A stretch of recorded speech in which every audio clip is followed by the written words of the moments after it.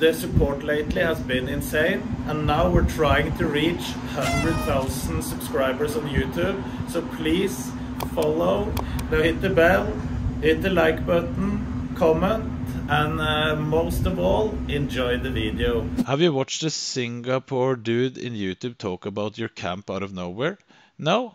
Because there's something really interesting happening on Twitch here that's regarding health and stuff, and I think it's a very positive thing, or it could be a really positive thing, but the execution is so problematic that, in my opinion, the whole thing is going to cause more harm than good for most of the participants and whoever gets influenced by such an event. So what I'm talking about is Camp Knut by OTK. OTK is a streaming organization, a group of streamers that live together in the same house and make content together, and basically they hired this professional bodybuilding coach who is named Knut, and it's hired professional bodybuilding coach.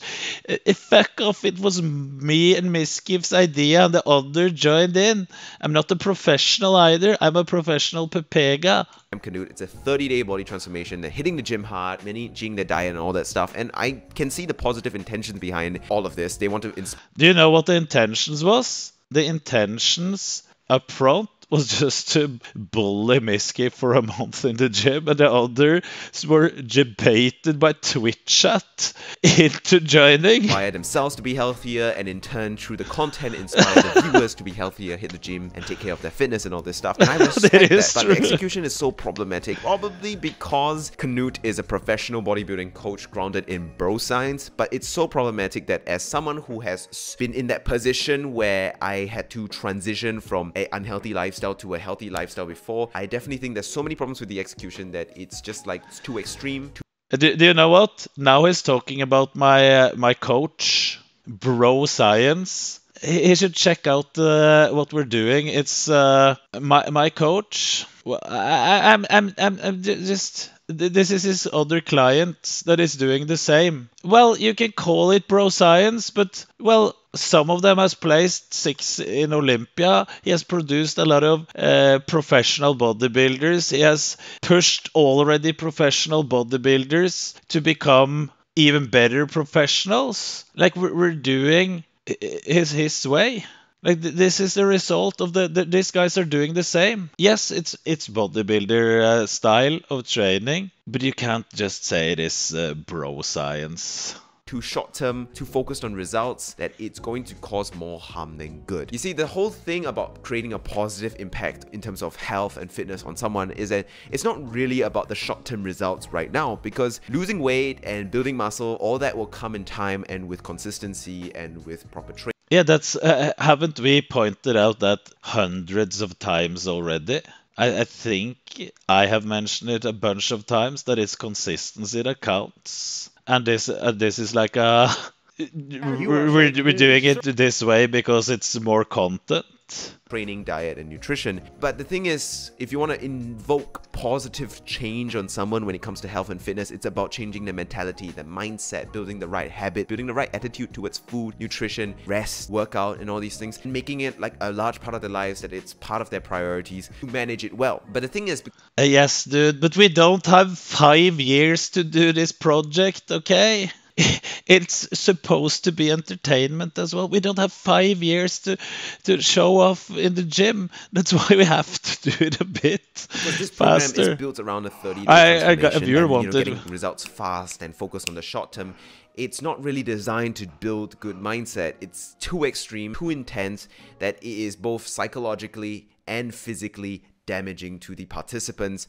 I don't think it has been damaging for the participants. And we have been really clear in saying that this isn't the way you should go from 0 to 100. I think we have he hasn't even watched.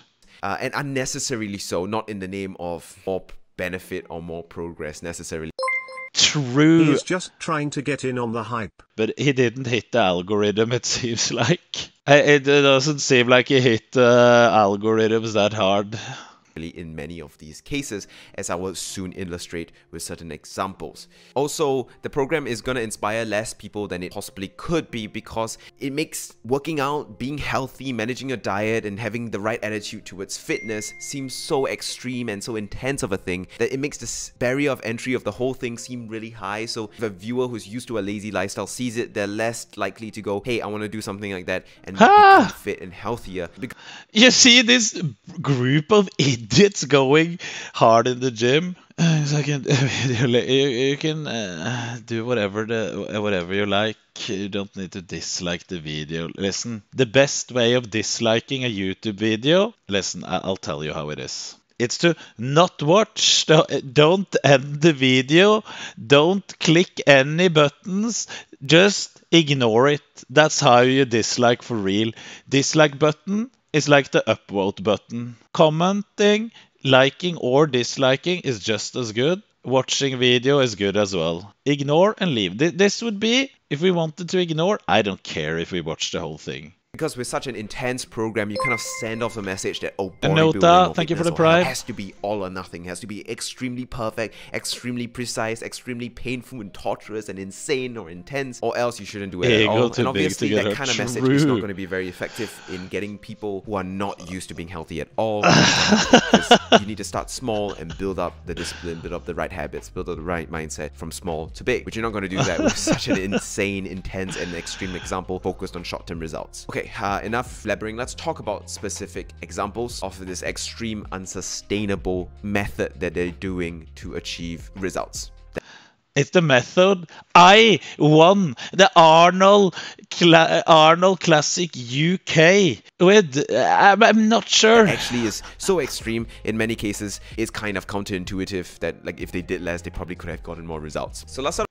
Okay, that is bullshit. Now you're lying. I can agree with you that it's too extreme for people to start on, but we have said that all the time. But it's not too much if you want good results, or like max. This is max. Now you're promoting, not going all in, and I agree. You don't need to go this far.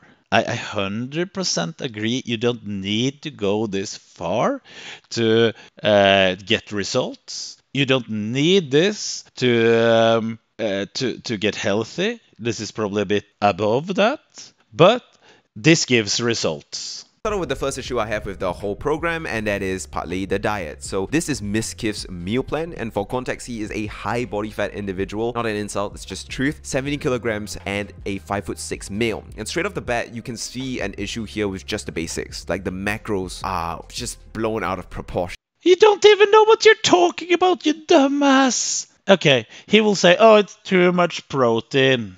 I like that he called Miskif a fatty. That's fine. Listen, there's a lot of science behind protein, and now we're talking maximizing.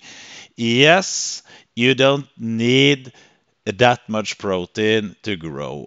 Like 2 grams per kilo body weight gives you about 90% of the results. So for most people, that will not benefit you to go even higher, because you're not going hard enough in the gym. It doesn't matter those extra percent that you can get from, because 4 grams of protein per kilo body weight gives a little bit more, but it's such a small amount.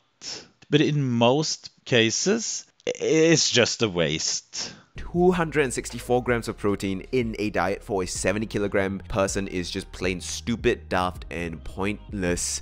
Why is it stupid? Give me one argument why it is stupid. Give me one argument. Like, pointless can be. Most you need is 2 to 2.5 grams of protein per kilogram of body. The most you need, and again, you're dumb. So in worst case, you're just using it as energy. I don't know how we can say it's stupidity. Worst case, it is just being used as energy, burned up. weight even on an intense cut, and even then that recommendation is only really meant for lean individuals who are already doing some intense heavy cut, not for a newbie trainer with excess calories stored in their belly and body fat and is, you know, just starting out with plenty of newbie gains. I think it's fun on top to of watch. that, this diet is kind of low in terms of fats, which is going to be very important in maintaining hormonal and most importantly testosterone, because we're talking about How much fat do you think you need a day to maintain hormone production? 40 max? 40 grams? Like 30 grams? 100 kilos? 40 grams? Yes, that's the point. It isn't too low. It is low, but it isn't too low. muscle building here, production, which for these extremely How much? likely low How much fat do you think he needs then? testosterone streamers, not an insult, it's more than likely true that they have low testosterone because of their sedentary lifestyle with unhealthy food.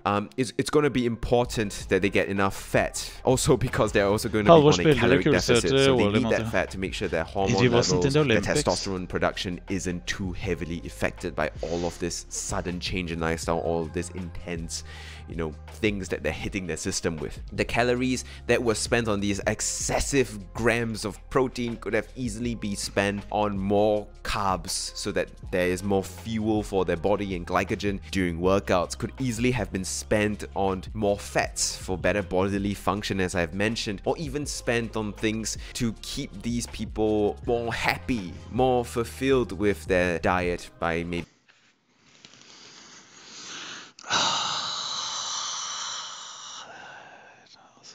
Maybe we should give them some. Maybe we should give them some fried rice instead with some more fat carbs. maybe giving them a little bit of 'Cause sugar in their Nick would diet be instead of happy. cutting all of it out. Look, Giving them some sugar? Why would you give them sugar? What the hell would you give them sugar? Do you think that will make them feel better? That will make them spike higher blood sugar faster down, and they will feel worse. Like, okay, I see your argument. They might not need that much protein, and they can. We could have moved some over to the carbs. Yes, that could have worked, and they would probably get the same result. Sugar will crash them. Correct.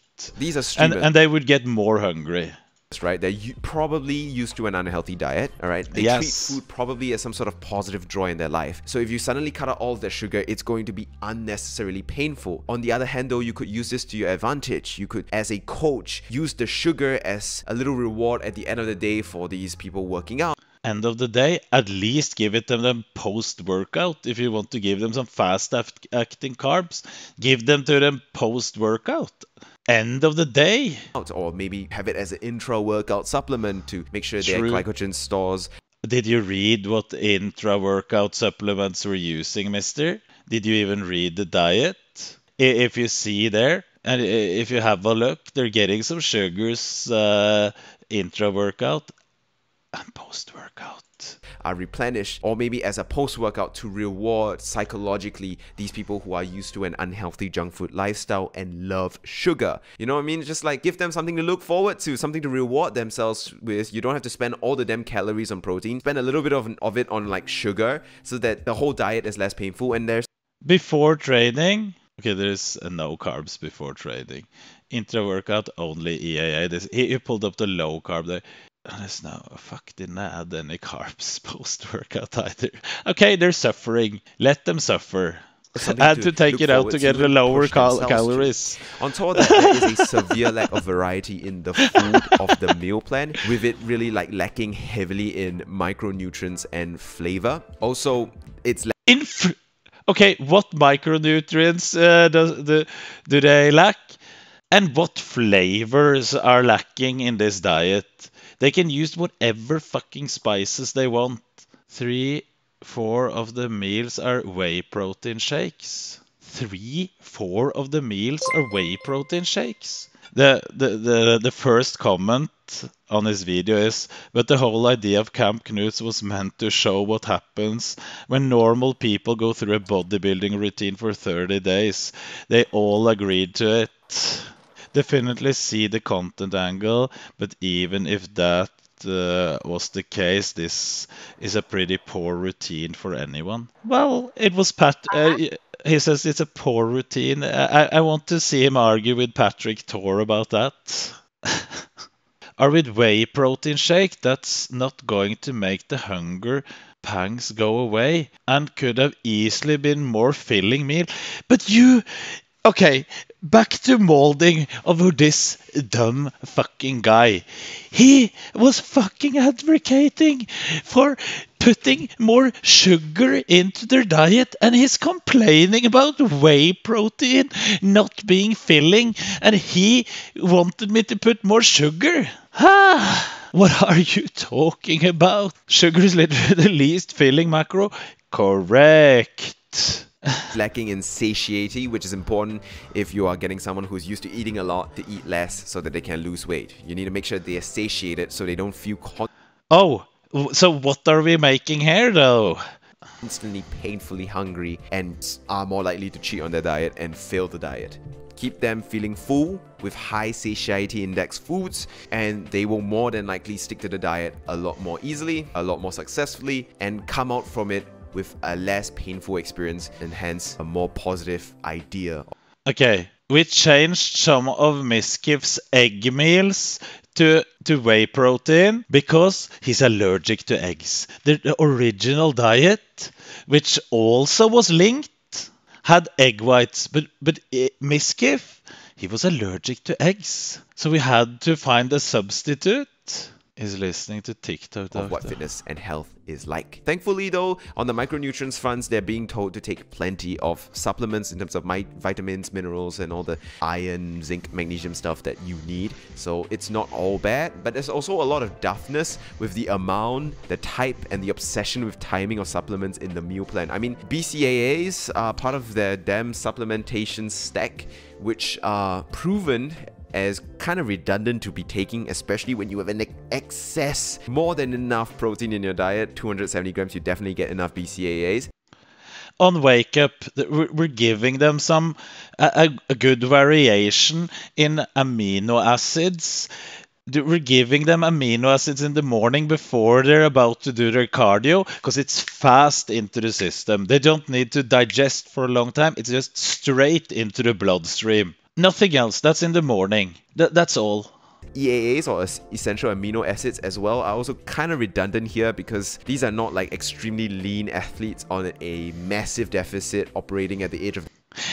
Again, he's just talking.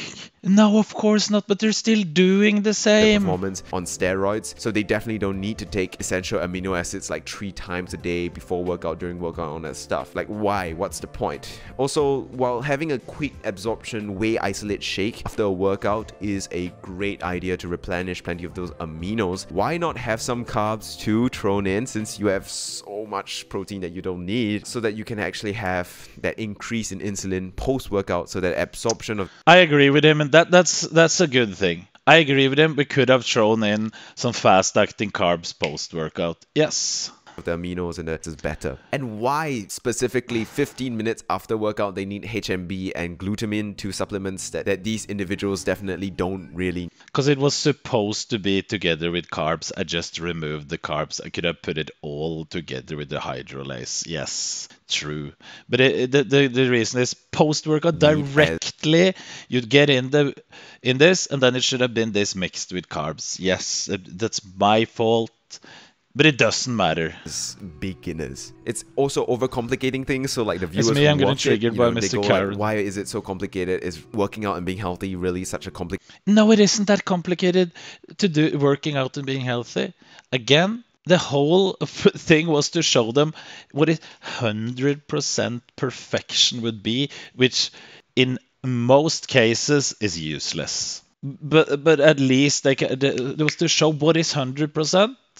Complicated thing, an intense thing, and then they get the wrong idea, then they get dissuaded to follow along and actually make a positive change in their lives and get inspired. So that's another issue there. On top of that, another issue I have with this supplement stack recommendation is that their starting dose is 3 milligrams of melatonin. I understand taking melatonin for better sleep. Proper sleep cycle is important for, you know, good muscle recovery and good health, especially if you're doing something intense like a 30-day body transformation. But 3 milligrams as a starting dose for melatonin is way too much. Look. No, it isn't. You could go to the fucking grocery store here, and it's 3 milligram is nothing. Absolutely nothing. He doesn't even know. I take 10 milligram over the counter. 10 milligram is nothing. No, 3 milligram is just a normal lowest dose. 3 milligram is it is at least not a high dose in any way.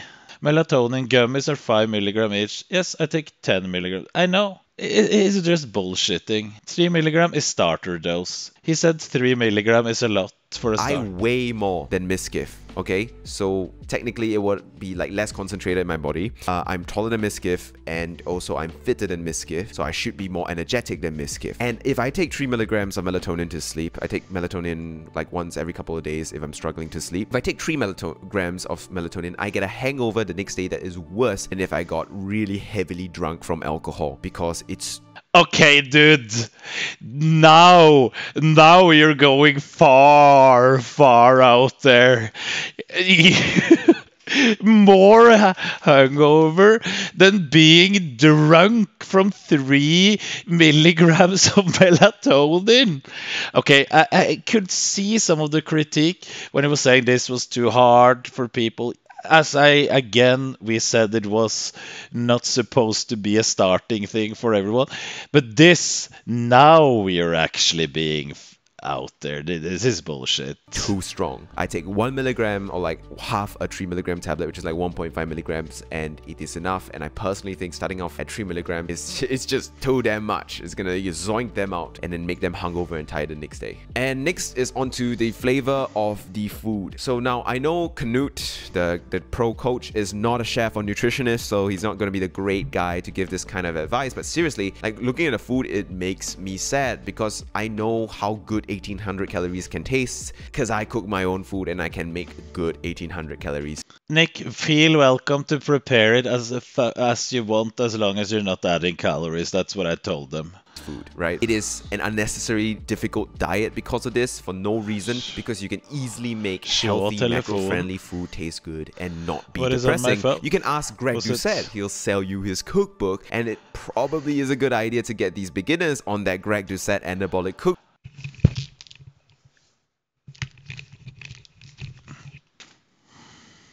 Dude, you have watched too much fitness YouTube lately. Cookbook, because whatever Coach Knut got them eating is painful and unnecessarily torturous. And the thing is, if you're gonna get like these unhealthy people to get... Yeah, I agree with him. If you're just going for a healthy lifestyle, I can agree with him. It is unnecessary. But this is fucking 30 days of 100% again. It's content to show them how they're suffering a little bit. Oh my fucking god. It isn't suffering. Eating steak, is that suffering? Eating chicken breast, is that suffering? I don't think so. People even like cod, the fish. Is it suffering eating? They were told, buy the fucking nicest steak you can find. You can have this guy has money. They can just buy the nicest, most tender fucking steak that exists. Cod can be good as well. Yes. Nick, $130 filet you forgot, yeah. I'm proud that you're talking this man gently. I'm criticizing what he's saying, nothing more, and I'm allowed to criticize what he's saying because he doesn't get the point. On board with the whole idea of long-term fitness and health, you need to make it easy, less difficult, and sustainable for them. I mean, a lot of these people probably enjoy food a lot, which is why they are unhealthy to begin with, and they use it. Think about the fact that some small YouTuber is making reaction videos of your regime for the boys. Yeah, it's fun. They even the biggest win was that someone made Camp Knut merch before we did. Wasn't the point to do a diet and workout based on how you started or did it, etc.? What kind of point is this dude trying to make? Correct, Mista. You're correct. It was to show them what bodybuilders do. And I think we have inspired more people than this guy ever will. Okay, now I'm criticizing stupid things, but he is criticizing that we're not inspiring enough people. So I will stop myself there. It's just what he said there was bullshit. it as some sort of escape or some sort of reward. For example, like Nick, NMP Law, who is severely struggling. Like, he cheated on a diet by eating a sandwich the other day and he was Nick can't eat eggs. He hadn't tasted rice before. Jesus Christ. You have to force him into doing a few things that he hasn't done before. He can't eat eggs because it doesn't have the correct textures. Jesus Christ, you can't. punished for it on stream, and I was like, of course he's gonna cheat on a diet. He loves eating unhealthy junk food, and suddenly you take away all his sugar, all his fats, put him on a massive caloric deficit, make him train like hell in the gym, and then after that expect him to like, be okay with this dull, bland food. Come on. If you're gonna take all the fats, all the sugars, and all the caloric surplus, at least give him some flavorful food to look forward to. This diet is gonna be over before almost. Camp Knut is over. I'm just gonna keep it 100p on the stack. Okay, this diet is horrible. It is horrible. Okay, I have all the money in the world, and I'm eating fucking grilled chicken, rice, and broccoli. Give me some fucking salmon and asparagus, okay, or something. This diet is abhorrent. Okay, I hate this fucking diet so much. I've been eating nothing but rice, chicken, and broccoli for the past 10 fucking days. Crowda, you're correct. Over it. And you know the worst thing is, I'm about to go cook some more of it in 5 fucking minutes and eat it again. Like, and there's no point to having bland food. Like, it makes you feel like you're doing more, but you're doing yourself a disfavor by torturing yourself for no reason. I mean, here are some good examples of how to make your food flavorful without adding much calories. Speedrun. Bouillon cube. 30 calories for a single stock bouillon cube. And stock pot. Yes, it's a bit much sodium, but you can make enough stock for 3 different delicious soups with vegetables, tomatoes, blended vegetables. There's a lot of things you can do there. Stews, which are going to be very... Do you think Nick will fucking make a vegetable soup? very satiating as well. Peri peri sauce, 12 calories per serving, and like a small bottle is only 72 calories, but a small bottle is enough to burn your asshole and cover a whole chicken, a whole rotisserie. But we said they could add in ketchup, calorie-free ketchup, or not calorie-free, but sugar-free ketchup. We said they could add in soy sauce. They have been using other calorie-free sauces, so what's your point? Rotisserie chicken and peri peri sauce and have a good time. Sugar-free ketchup, it's a good example. Chocolate sugar. So you haven't been watching our videos. He just mentioned some of the things we mentioned for them. So he hasn't watched the video. Sugar-free jam, that's also a thing. Of course, there's also spices like garam masala. That's a great spice mix. There's so many easy ways to make like your... So you haven't heard that I've said they can use whatever spices they want.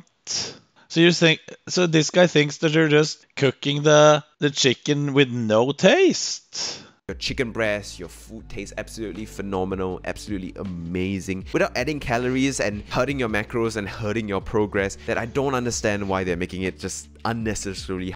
I get it. Yeah, he's just a hate watcher. I've watched a little bit. Hard on themselves with this kind of diet. It's just stuffed.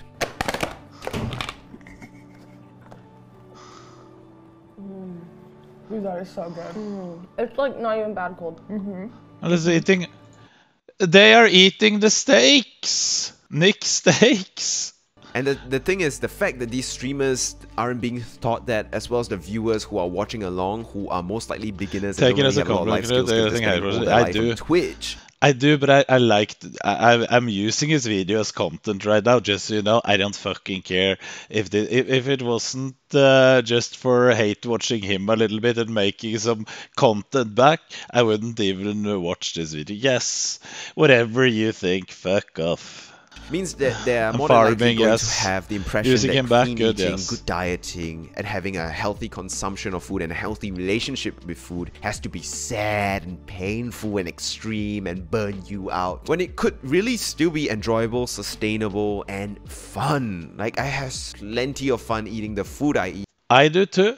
I love the food I eat, the diet food I eat. It's the best. If you just try out some different spices, you test how you cook it so it tastes like it is like a juicy chicken breast fillet when it's cooked, and you put on some different spices, it tastes really good, my man. eat, even though it's plenty healthy and plenty, good for my macros. And this kind of unnecessary psychological torment will just result in more harm than good in the long run because of that warped perception that I keep talking about that it will create. Next up, I have an issue Food with the quality in training Norway program, is better than which, what you get oh on my the gosh, cheaper where do I grocery start? stores. 4. Do one more. 2 more. 5. Let's go, baby.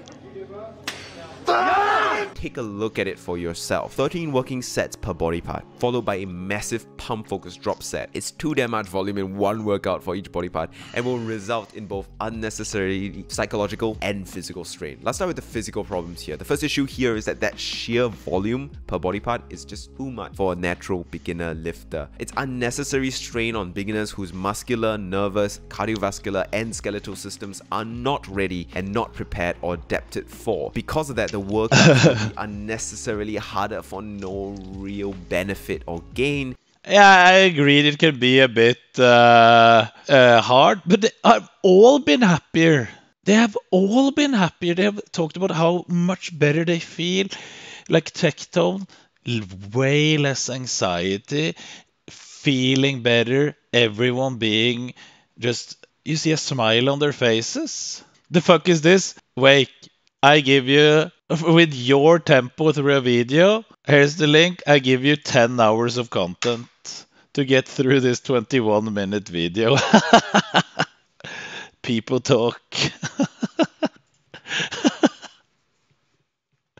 You will love this, Wake. It's even telling us to to give them Greg Doucet's cookbook at one point in this video. And create unnecessary fatigue, soreness, and might actually even result in injury because they're newbies who might not have perfect form. Might result in things like overtraining, illness from a stressed immune system because they're hitting their system so hard that the immune system is just operating at its limit because it needs to clear out all the dead cells or the waste material that comes from hitting yourself with such high volume, and might even result in the worst case situation of things like a rhabdo. In the bodybuilding world, junk volume refers to any training you do that takes no one. This hasn't happened to anyone. Up time and energy, but has no actual benefit in terms of muscle or strength gain. So it's basically exactly what it sounds like. Volume is the amount of work, or simply the number of hard sets that you do, and junk is garbage. It's not actually worth anything. And as we'll see, I think the scientific evidence is pretty clear in showing that junk volume is a real phenomenon. We have junk used a lot of real phenomenon, and studies have shown pretty confidently that on average, beyond 6 to 8 sets per body part per workout, the sets that you do after that don't really provide any additional hypertrophic effect that is kind of worth the effort. True. And if you don't know what hypertrophic effect is, it's the effect that builds muscle. So that's the kind of stuff you want. And in certain cases, it actually does more harm than good to this hypertrophic effect. And do more than 6 to 8 sets per body part per workout because it often introduces unnecessary fatigue, soreness, and that might actually slow down this hypertrophy effect. Now, Knut is a coach who is definitely on performance-enhancing drugs like steroids. Don't try to argue, he definitely is. And because no, that fake news. I even have the 100% nutty emote. Because of that, his regimes are going to be more catered to and will come from his experience with professional clients who are professional bodybuilders who are more than likely going to be people on performance-enhancing drugs. And because of that, it's not a good idea to apply it to natural and beginner lifters, especially because they do not have the work capacity to survive said program and actually benefit from such a program. They could easily have a workout regime, a body part split that isn't so bro science, the one they're doing, where they're hitting only one body part once a week. I mean, spread the volume that you want to hit that body part with across the week. You probably can have more could have done that as well per body part doing it that way, which is good. First, he complained about it being too much volume for one body part for one workout, and now he's saying he wants more volume. Great for increasing hypertrophy. Trading, yeah. You can have less sets per body part per workout, and that will enable better focus because you have less sets in your mind left, so there's less mental strain. You're able. Mental strain. You're going to the gym because it's fun being in the gym. At least after a while, it's fun. And even in this camp, we're 8 guys in the gym plus a cameraman, and we're having a good time together. It can be a physical strain, yes, pushing that hard, but it's just good for us mentally and for them as well. Same shirt. True. more each set, and that means Could the be. quality of your sets will be better and more easy to recover from because there's less sets to recover from. The sets are also going to be less likely junk sets and result in better results with the same, if not even less effort. Basically, it would just be more efficient if they didn't do such a bro science split and maybe did. Again, he is arguing against one of the best coaches in the world with the best, absolutely best track record, or one of the best track records in bodybuilding. That's what we're trying to show them. Body parts 2 to 3 times a week instead of just having all the volume focused on a singular day. It just makes no sense to me. And then there's the psychological aspect of it. I mean, hitting the body part 14 sets with the last set being this crazy weird drop set is mentally going to be extremely challenging for these streamers. Most of them are definitely used to a life where they are not very active and unhealthy. It's unnecessary mental pain, which, as I said, with the diet will result in a warped perception of what fitness, health, and bodybuilding is. It's supposed to be a challenge, that is correct. Which would ruin the mindset of the participants and people watching along and the viewers, and that is going to affect their health in the long term if it ends up being toxic, be it through body dysmorphia, be it through overtraining, or be it through like toxic, be it through viewers, and that look, this guy is smiling. Is going to affect their health in the long term if it ends up being toxic. This guy seems pretty happy. Be it true. He seems pretty happy. Dysmorphia, be it through overtraining, or be it through like an all or nothing mindset where they feel like if they don't do insane extreme stuff, then they might not do it at all. That's the problem with 30-day fast transformations. I have nothing against pro bodybuilding, by the way. I love that shit. I love watching Ronnie Coleman and Chris Bumstead and stuff. But yeah, if we're talking about health and fitness, Silvan, thank you for the prime. Back then. I mean, basic. You know, you got, you know, your tests. And it's using this clip. Finally, another issue I have is that Knut is not having a disclaimer or like making it really clear to the audience that he is on PEDs. I mean, there is no argument here. There's no debate. He is. What the hell is that? I'm not even training in that fucking show. I'm just training them. Why are you? Should I put up a fucking text in the corner of stream? No. What is this? What is dumb? Is definitely on it. But what's important here is that I feel like he needs to be coming out and making it apparent that his physique is only possible because of performance enhancing drugs. And oh my fucking god. Dude, I'm vegan, Natty. Just stop. You can't argue that. Years of hyper-consistent, hyper-insane training. You put it out there so the standards and expectations for the viewers or the people watching along. Do they even think anyone would like to look like this? That's not the point. There's none of the streamers that are trying to become bodybuilders. There's none of the viewers. I can look like this and still promote health, for fuck's sake. What is he talking about? It isn't to show off how to look like Knut, make misgive into Knut. That's not what we're trying to say. It isn't point of after this camp. The point isn't look like Knut.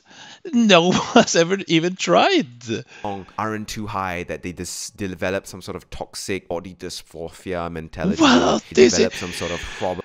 Oh my. Sorry guys, but if you just start training and you're doing, you won't win Arnold Sports Festival UK like I did. I'm just sorry.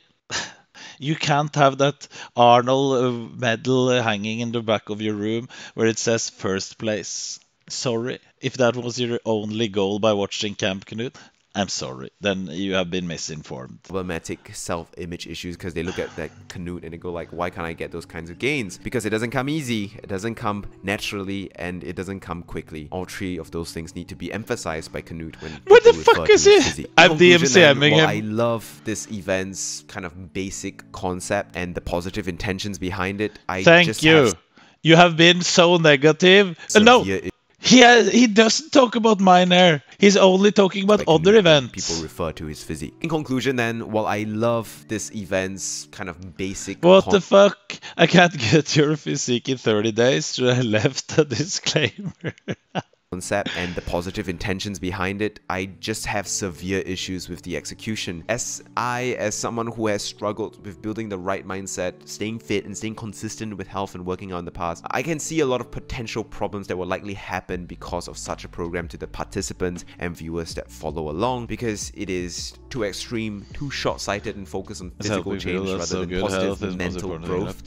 It's kind of misinformed in certain areas with a lot of bro sciencey things, and it's also very poorly catered, clearly with too much of its foundation in its program coming from professional bodybuilding, which means like the programs are really going to be better. By the way, I'm an amateur bodybuilder. I have to clarify that this guy's misinforming you. I'm not a professional bodybuilder at all. Set up for people on steroids and actually are really professionals who have the right mindset, right diet, and right focus for it and are used to it. I personally think a 30-day transformation in of itself is just a flawed idea. Change and transformation is a lifelong game.